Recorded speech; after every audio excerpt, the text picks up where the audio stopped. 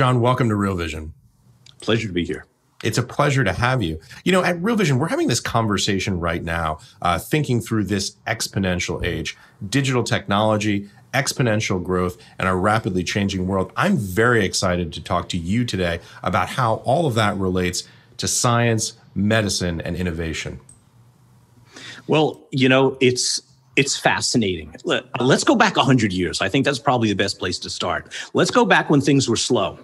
And you're in your cornfield in Iowa, and this weird thing, maybe a UFO, even though that term hadn't been invented yet, but it was the airplane. And that airplane lands in your yard.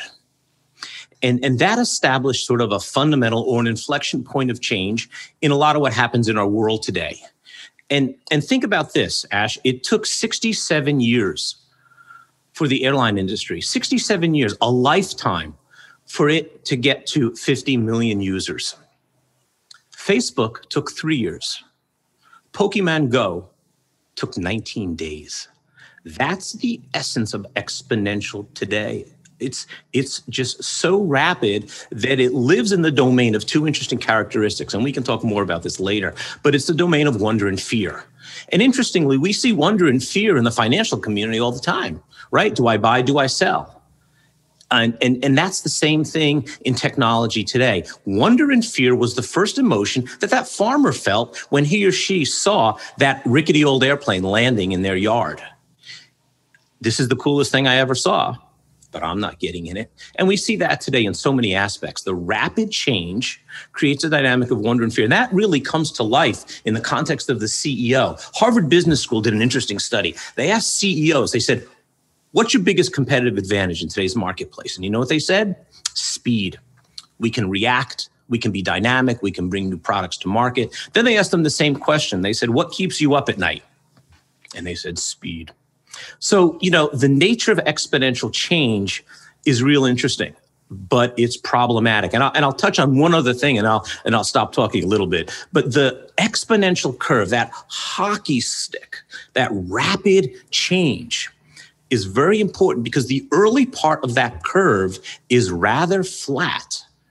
And the early part of that curve is actually under linear growth. So if you compare your exponential model to 5% or 10% or 12% interest in your IRA or some traditional conventional linear extrapolation, the early part of the curve is under. So what do investors say? What do CEOs say? What do innovators say? Something's wrong here. So, you know, exponential change defines the world we live in today, but it's also a very interesting and almost slippery path that we have to be aware of. John, it's extraordinary that you are thinking about this almost exactly the same way that we are. It's just fascinating to hear those points that you touch on. These are all part and parcel of what we think about when we're thinking about exponential change at Real Vision. Now that we've set a little bit of the context, I know you do a lot of different things. Tell us about what you do. So I guess if you had to condense it down to a single-minded positioning, I'm an innovation theorist. I try to understand the nature of change. My background is actually in science, in cardiovascular pathophysiology. Spent some time up at Harvard Medical School, left that because I wanted to do things that were more interesting. I found medicine to be a little boring, if you will. So I ended up working for this big advertising agency in New York called Ogilvy. And I was the chief creative officer, the chief technology officer, as well as the unit president. So I jokingly tell people I'm bilingual. I speak a little bit of medicine and I speak a little bit of marketing. And that's so important because both of those parties oftentimes don't understand each other. So add to that a layer of technology that I focused on for the past 10 years. And it's that triad that kind of brings me to the marketplace. That's really intriguing. I think a little of Michael Crichton being at Harvard Medical School and saying, yeah, this isn't really maybe what I want to do with my life.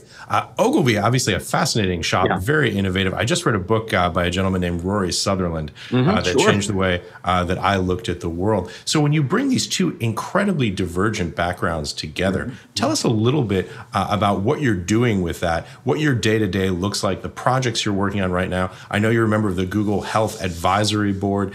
Tell us a little bit about what you're doing right now.